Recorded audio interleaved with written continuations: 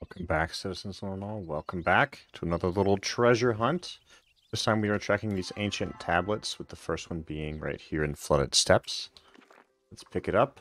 I'm going to give you kind of a hint on where to go. There's a bridge just to the northeast of here, so let's go to that bridge now. We'll be there in a moment. Alright, and here we are at the bridge, way over here in Coral Shores, up in this corner.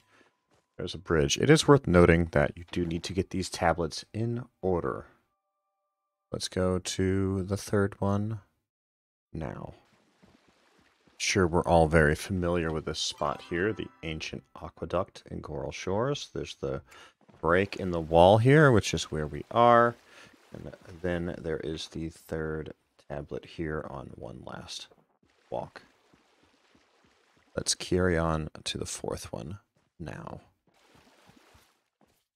Here is the fourth one here by Beachcomber Cove, right in front of that little water spout. Let's carry on to the fifth. And here we are in the Pavel Mines, just in the shallows. The fishing dock is right over there. There's that little water spout shooting down. The waterfall, my god, it looks like a spout, not even a waterfall.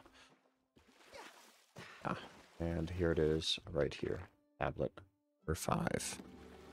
And here is tablet number 6. We are over here by the Windy Ruins, the water area where those water spouts are.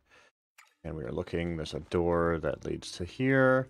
Those 2 barrels or bins of apples are behind us, and right in front of us are 2 more barrels. The ancient tablet. Let's carry on to the next one. And here is the last tablet. You can see we are just right here. Beachcomber Cove is below us. Windy Ruins is right here. And we are on 1, 2, the second step out of 3 steps in a row. And there's the tablet. And there's the treasure chest. We got pearl, gold ore, as well as the chest itself. Thanks for following along. I hope to see you again soon in Palia.